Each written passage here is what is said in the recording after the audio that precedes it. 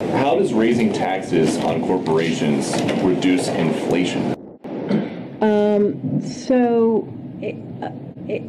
Are you talking about a specific tweet? He tweeted, "You want to bring down inflation, let's make sure the wealthiest corporations pay their fair share."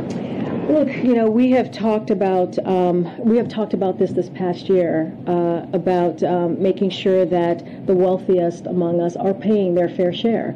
And that is important to do, and that is something that the president has been working on every day when we talk about inflation and lowering costs. And so it's very important that as we're seeing costs rise, as we're talking about how to build an America that's safe, that's equal for everyone and doesn't leave everyone behind. That is an important part of that as well. But how does raising taxes on corporations lower the cost of gas, the cost of a used car, the cost of food for everyday Americans? And I want to talk about the president of Russia, Putin.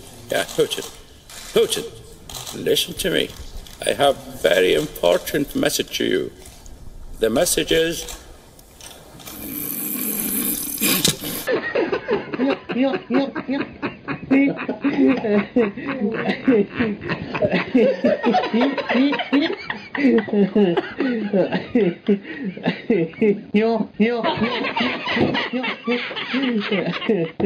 So look, I think we encourage those who have done very well, right? Especially those who care about climate change, to support a fair tax code that doesn't charge manufacturers, workers, cops, builders a higher percentage of their earnings, that the most fortunate people in our nation, and not let that stand in the way of reducing energy costs and fighting this existential problem, if you think about that as an example. And to support basic collective bargaining rights as well, right? That's also important. But look, it is, without having a fair tax code, which is what I'm talking about, then like manufacturing workers, cops, it's not fair for them to have to pay higher taxes than the folks who are not paying taxes at all. What the hell are you talking about? Who are you talking to? Well, what does it have to do with inflation? The president said, "You want to bring down inflation, let's make sure the wealthiest corporations pay their fair share."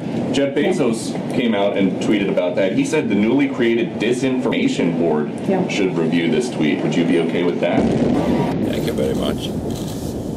Today, we're going to talk about the crisis in Spain. Yeah, we're going to talk about the crisis in Africa. Russia. And I want to talk about the president of Russia, Putin. Putin, listen to me. I have very important message to you. The message is